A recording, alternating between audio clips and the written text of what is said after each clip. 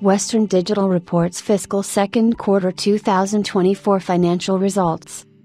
Western Digital Corporation today reported fiscal second quarter 2024 financial results.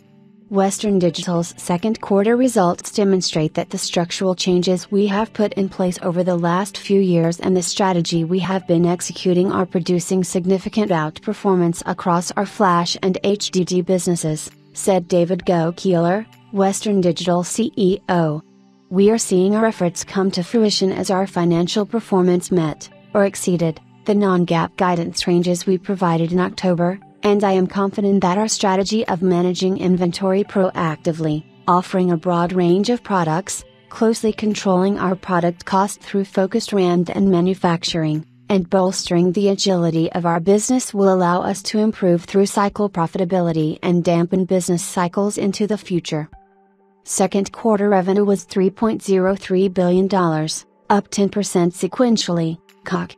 Cloud revenue increased 23%, COC. Client revenue decreased 2%, COC, and consumer revenue increased 15%, COC. Second quarter GAAP earnings per share, EPS, was $0.87, and non-GAAP EPS was $0.69, which includes $156 million of underutilization-related charges in Flash and HDD. Expect fiscal third quarter 2024 revenue to be in the range of $3.20 billion to $3.40 billion. Expect non-GAAP EPS in the range of $0.10 to 20 cents, which includes $30 to $40 million of underutilization-related charges in HDD. The company had an operating cash outflow of $92 million and ended the quarter with $2.48 billion of total cash and cash equivalents.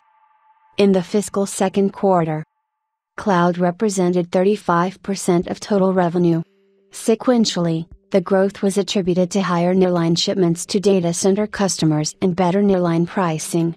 The year-over-year decrease was due to lower SBit shipments. Client represented 37% of total revenue. Sequentially, an increase in Flash ASPs was more than offset by a decline in Flash bit shipments.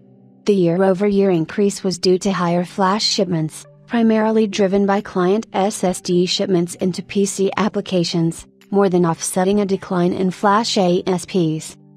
Consumer represented 28% of total revenue.